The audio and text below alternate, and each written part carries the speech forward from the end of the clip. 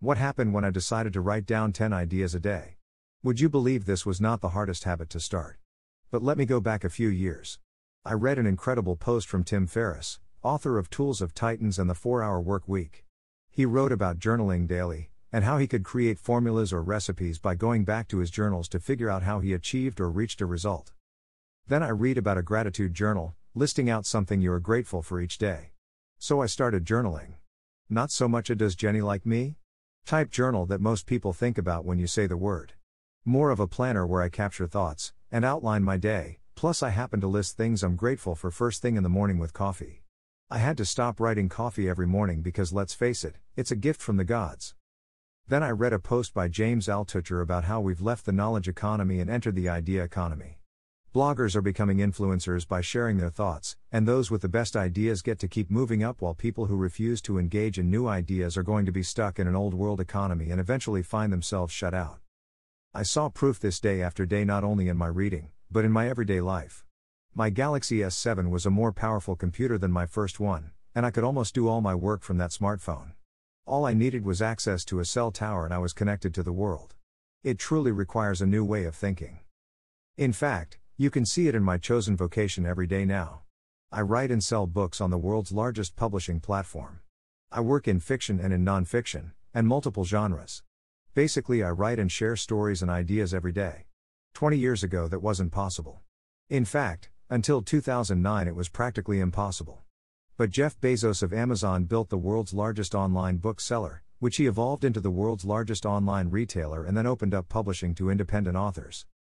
Suddenly writers no longer needed to get past the gatekeepers who decided what got published in the past. Those with really great ideas could come up with the story, write it, publish and sell it. And the more ideas you could come up with, the more you could sell. So I started writing and collecting all of the ideas I've come up with over the past decade into one central place.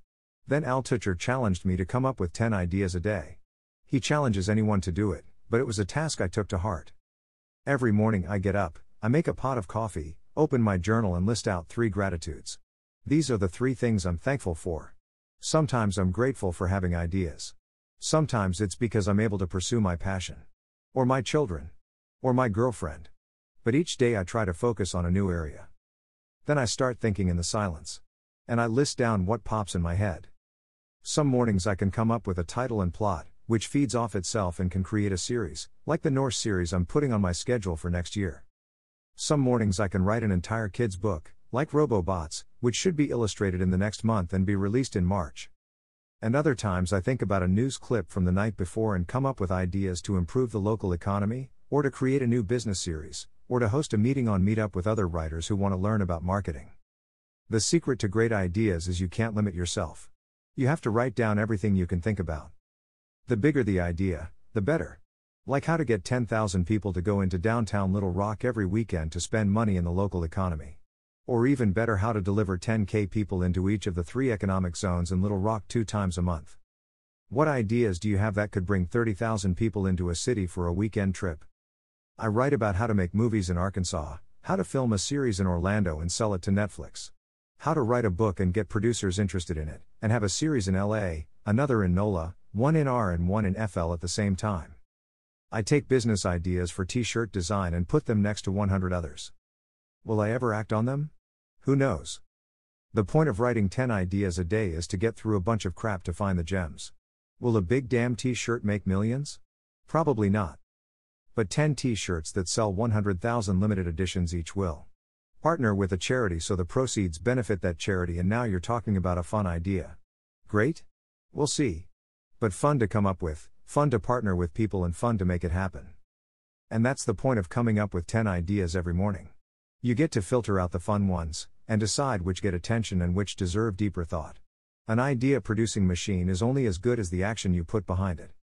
But the fact that you can create on command is going to serve you well in the new economy. Like the Uber driver James talks about, who makes a little bit of money as a driver and 4 times as much marketing his line of jewelry with the people who hop in his car. What ideas do you have to make the world a better place? What would make your world better? I bet you have an idea. Check out even more magic marketing tips and get started doing more today.